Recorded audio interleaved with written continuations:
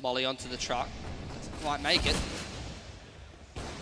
Start to creep their way in here, mibr. Still a little bit of time to play with. The flashbang, though, from mousesports is good. Gives the info across. coldzera through the smoke. Absolutely terrorizing mousesports at this point.